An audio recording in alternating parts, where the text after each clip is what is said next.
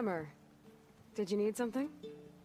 As a new dream dawned for the adventuring trio, they returned to the depths of the formerly sunken city, where fortune was found behind every crumbling wall as a bulging keg bursts with free-flowing ale. That is, we broke our way into more of the ruins below, and in one of them, the wordsmith beheld a glimmering gizmo, a wonder among a sea of wonders. Alas, the gizmo lay beyond his grasp. You saw some kind of gizmo but couldn't get it? A door bars the way, locked by some confounded means. Moreland contemplated explosives, but Abaddon thought the odds of crushing the gizmo under rubble were too high. For once, the shard counter skepticism might be warranted. The old wordsmith's hopes were dashed, until a friend with a knack for performing the impossible returned from beyond the sands. Might I persuade you to venture beneath the desert once more? I'll see what I can do. Where is this place? Once you're down there, take a right at the statue of the giant man. The ruin rests beside a metal tower. And so our heroine went forth, and the wordsmith's hopes went with her. These holidays are giving me goosebumps all over. You're in the market for salvage contracts. Laren might be your man. Look at these far from barren life.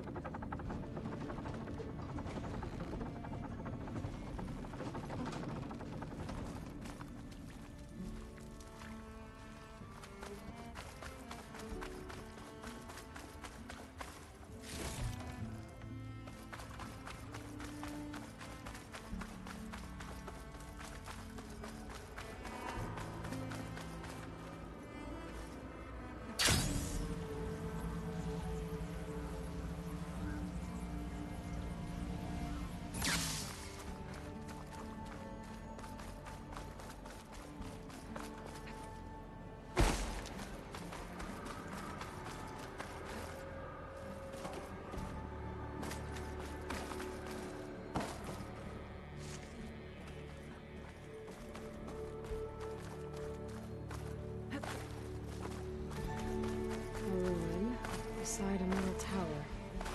The gizmo Stemmer's after should be inside. Time to fight.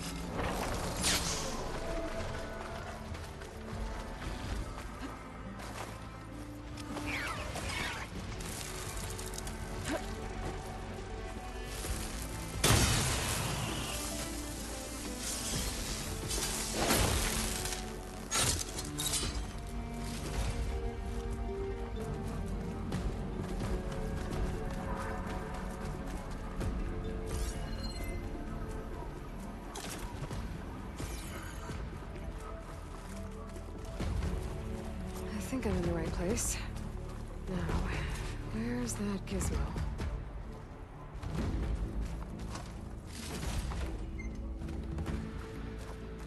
There. That must be the gizmo. Looks like this door needs a code to open. I should check around the ruin, see if I can find...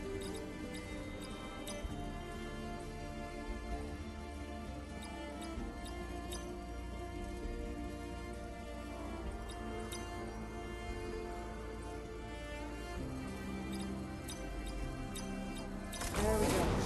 I'm in.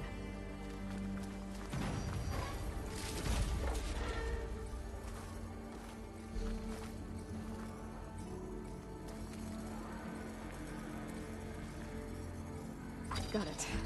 Time to head back up to Stemmer. Maybe we can figure out how to make this thing work.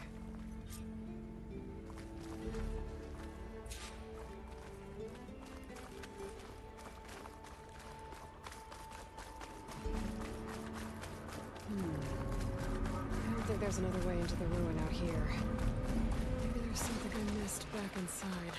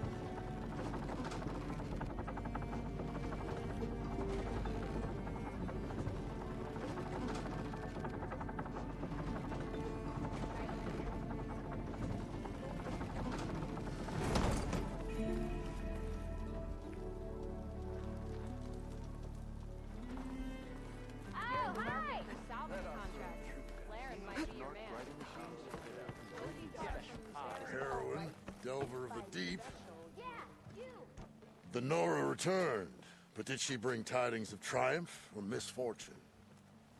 I got the gizmo, and it's not the only one I found. Here. The old wordsmith, a keen spark in his eye and gratitude in his heart, held aloft the gizmo that had eluded him. It's called an ornament, actually. Part of a set. You know, some delvers tapped a ruin north of here recently and said they saw a trinket like this one, beyond their reach. Might have been another one of these ornaments. That's worth looking into. And so the mystery of the ornament deepened. For what purpose were these trinkets designed? Something called the Knights of Light's holiday promotion. It's a way the old ones celebrated special occasions, I think. Like feasts? Kind of. I think a holiday marked a seasonal event? And so does every feast in the claim. There's the Feast of the First Keg, the Feast of Fermentation, the All Hops Feast. All about ale, huh? I guess I shouldn't be surprised. Anyway, these ornaments could supposedly change the lights above ground, but I'm not sure how. I recognize this marking. Saw the same on a little device we unearthed. Here. It might be able to turn on the lights. Time to find out. Which one should I try first?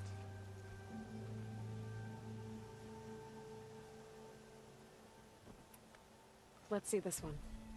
You got it.